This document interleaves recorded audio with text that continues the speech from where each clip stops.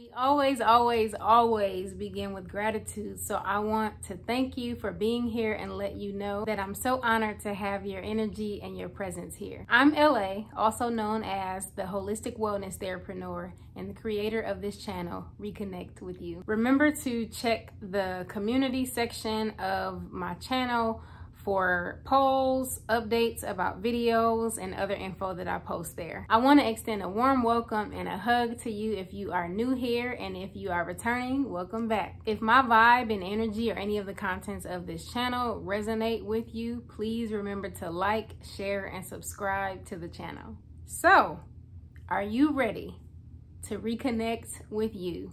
If so, come on in and get comfortable, whatever getting comfortable looks and feels like for you. Today, I want to talk to y'all about the importance of having hobbies. First, I want to share with y'all some definitions to help you separate fun from hobbies. The definition of fun has three parts. It is enjoyable, it's informal, it brings you joy and lighthearted pleasure. Next, I want to give you a definition of a hobby.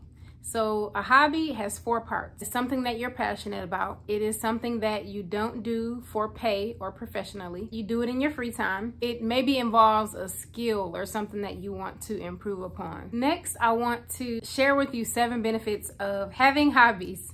The first benefit is that it helps you to build patience and practice being patient with yourself and with the process.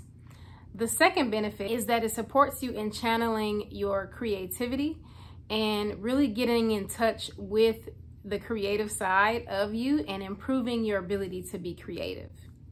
The third benefit is that having a hobby is a form of self-exploration and being intimate with yourself, or self-intimacy. If you are liking this video so far, I would love to hear your thoughts. Please comment down below.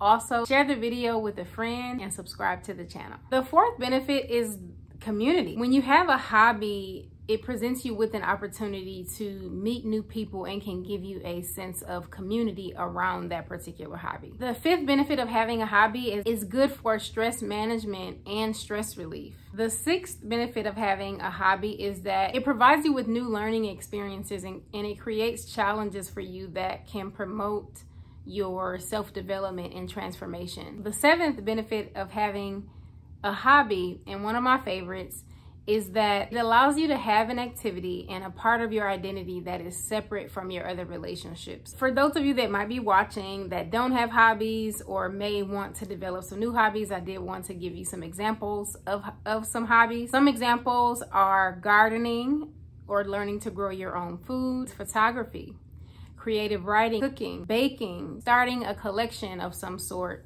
collecting something, candle making. Shameless plug to my candle company, Solitude Scents.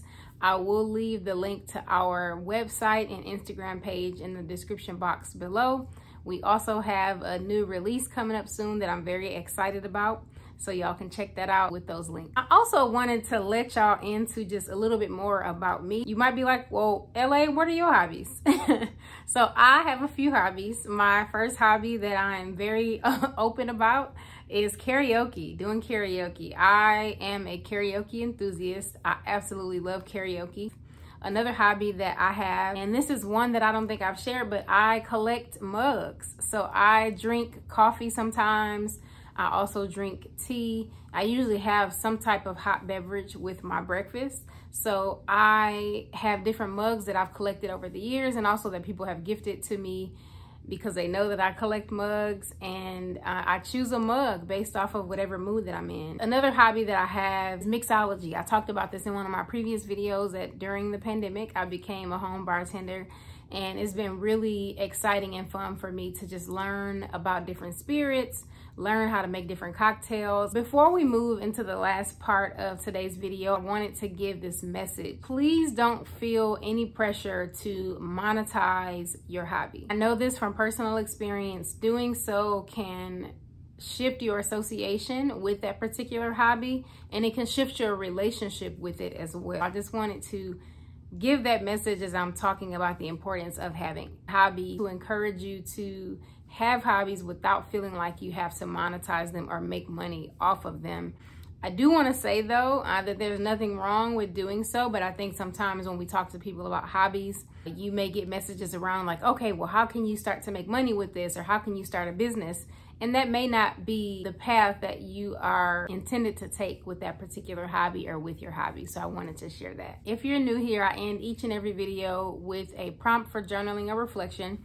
Partly because I absolutely love journaling. I've done a lot of journaling, but also because I want my viewers to have something that they can take away from the video, something that they can think about and reflect on even after the video is finished. Prompt for today's video is simple.